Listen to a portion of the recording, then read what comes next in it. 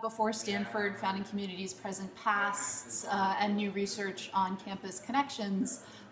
is a program that we're launched this year at the Archeology Center, thinking about Stanford's 125th anniversary, and really curious to know how looking at Stanford's history and the communities that have been involved here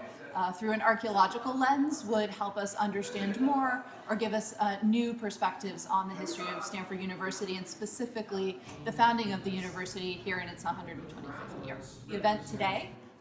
was organized to bring some scholars and researchers, both from Stanford and from other universities in the area, who are working on different pieces of this very big story of the history of Stanford and its connections to the broader history of California and the American West in general. The Stanford story really is a community story of both one community at Stanford and the many different communities who have come through here, and also to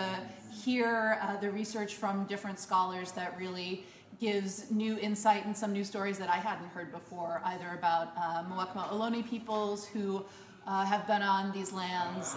in their tribal communities for thousands of years and continue to have a really strong relationship with the university, as well as some of the histories of Chinese railroad workers and early Stanford workers and their descendants, and how memories of Stanford are preserved throughout the world, throughout families,